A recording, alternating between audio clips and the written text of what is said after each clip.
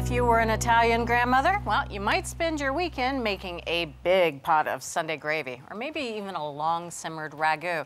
But Ashley, luckily, has found a much faster way to make a great sausage ragu, and it doesn't sacrifice flavor. That's right. If you were to taste it, you would think that it cooked all day long. All right, and the secret is to develop flavor at every single stage of the recipe. First, I'm gonna start with 1/2 of a fennel bulb that's been chopped coarse. And we have 1/2 of an onion that's been chopped coarse as well. And 1 tablespoon of fennel seeds. So you can see that we've added both fennel and fennel seeds, and that's just to bring out the overall sausage flavor, because as you know, there's a lot of fennel in sausage. That's right. Italian sausage, I think of fennel. Yep. I'm gonna start by pulsing this for 10 pulses. I'm gonna wipe down the sides of the bowl here just to make sure everybody gets a fair shot with that blade. Just transfer this to the bowl. I love fresh fennel. It's so underused, but fennel and onion together at the start of almost any sauce is pretty darn good. Great combination. And now we have our whole peeled tomatoes. Now we tested this with crushed tomatoes, but honestly it varied brand to brand and it was pretty inconsistent, so we decided to go with whole peeled tomatoes. So we're gonna process this for about 1 minute. It's been about 1 minute and that looks great. Texture's nice and smooth here. Just gonna transfer this to the bowl. I'm gonna process now 2 pounds of sweet Italian sausage. Now these do come in the links, but it's pretty easy to remove the meat from the links. You just slice down a little line down the link and take out the meat. Okay. Yeah, so I'm gonna transfer this to the empty food processor here.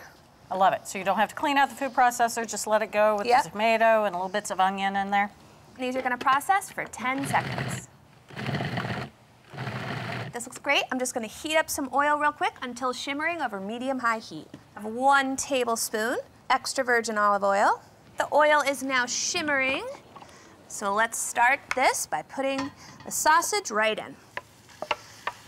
There's that sizzle I wanna hear. Just put the sausage into an even layer, and this is gonna cook for about 10 to 15 minutes until the liquid has evaporated and the meat begins to sizzle. The liquid has evaporated, and as you can see, we're starting to get some nice brown bits at the bottom of the pot. Now to the pot, we are gonna add the processed vegetables, thanks to the help of that food processor earlier.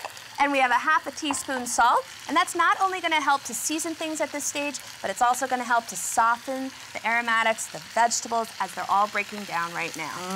So I'm gonna let this go for about 5 minutes. Look at the browning at the bottom of the pot. This is going to be good. Now we are going to add some tomato paste. So we have 2 tablespoons of tomato paste. We have 4 cloves of minced fresh garlic and 1.5 teaspoons of dried oregano. Stir this together until well coated and cook until fragrant, which will take about 30 seconds. Bam, there it is. Already.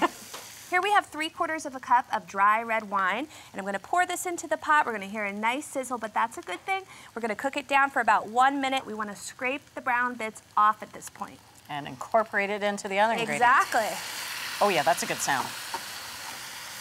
It's almost an automatic release. And it's a really good tip for if you have a dirty pan or something. Acid, red wine, white wine always helps to collect all the brown bits off of your saucepan or your pot. All right, it's been about 1 minute, and as you can see, that red wine has cooked down. So right now I'm gonna add the processed tomatoes from earlier. All right. And you'll see I have some water over there. I have 1 cup of water, thank you very much, that I'm gonna add in here as well. And this just helped to give a silkier texture to the sauce and make it a little bit thinner so that even though we are only cooking this for 45 minutes, it really helps the texture of the sauce. It's not gonna get too thick, it's not gonna burn at the bottom of the pan, so it really helps things a lot. And it looks like we are at a simmer now, so I'm gonna reduce it down to low heat and cook this for 45 long minutes. No lid. No lid. We are getting closer, I promise. We've got the sauce simmering away, but as you can see, we have 4 quarts of water that I brought up to a boil. And I'm just gonna start by seasoning it with 1 tablespoon of salt. Give it a nice stir here. And here we have 1 pound of pasta. Now this is pappardelle pasta. It's a long, wide, flat noodle. You could also use tagliatelle if that's also available at your grocery store. But we prefer the long, wide, flat noodles for this type of dish because it's a ragu. You want something to catch that sausage if it falls to the bottom of your bowl. In the water. Give it a little stir just to wake everybody up in here. And I'm just gonna cook it until al dente. And that's the right ratio, 4 quarts of water to 1 pound of pasta and a tablespoon of salt. Yeah. All right, let's check for doneness here. And how do you do that? You just slap it against a wall? Well, you could. I'm just gonna do the old-fashioned taste test. Interesting concept. Yep. Al dente. All right. First, I'm gonna reserve 1 cup of the pasta cooking water. Now, this is really nice and starchy at this point, so it's gonna help to adjust the consistency of the ragu. I'm gonna turn off the heat here, and I'm gonna go drain the pasta.